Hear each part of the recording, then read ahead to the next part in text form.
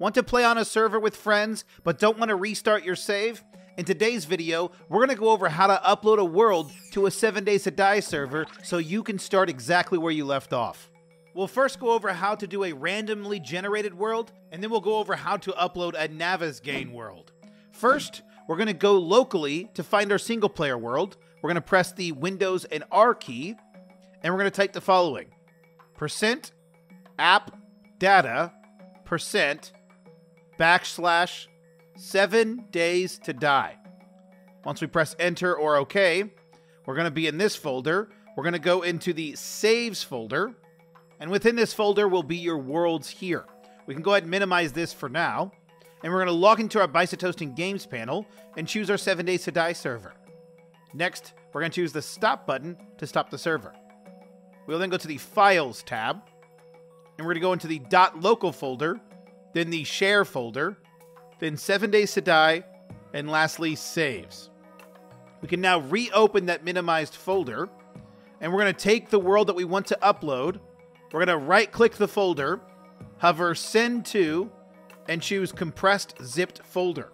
This will then zip up that save. And then once it's zipped, we can go ahead and drag it into the folder here on the server. Once it's uploaded, we're going to right-click the folder and choose Unarchive. Once that's unarchived, we then need to go back to the Container folder, then go into the Data folder, then the Worlds folder. We can now reopen the local files, and we're going to go back to the 7 Days to Die folder and go into the Generated Worlds folder. Within here, we're going to right-click the world we're using. We're going to Send To Compressed Zipped Folder. Once that's zipped, we are then going to drag in that .zip file onto the server. Once it's done uploading, we are going to right-click and choose Unarchive. We will now need to apply the settings to the server, and to do that, we're going to go to the Config Files drop-down menu and select Server Config. From here, we're going to navigate to the World section, which by default is around line 59. We are going to change the game world value equals line to the name of the folder that you uploaded for the world. Once that's been changed, we then need to change the world gen size.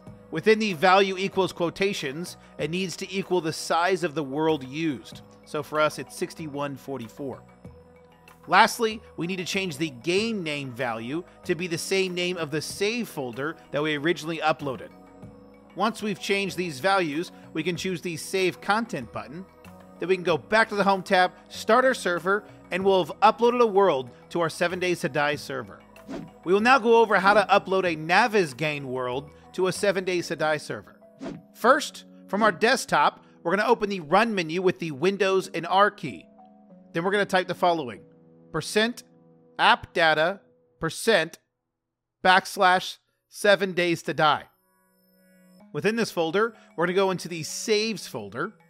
Once this is open, we can go ahead and minimize this folder and log into our Bicep Toasting Games panel and choose our 7 Days to Die server. Next, we're going to choose the Stop button to stop the server. We'll then go to the Files tab, and we're going to go into the .local folder, then the Share folder, then 7 Days to Die, and lastly, Saves. We can now reopen the minimized folder and go into the Navezgane folder.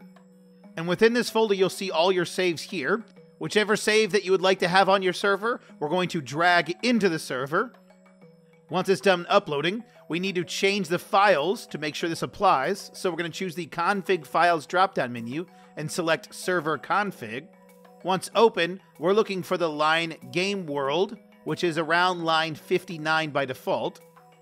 And on the property name equals Game World line, the value equals in between the parentheses needs to read Navezgane.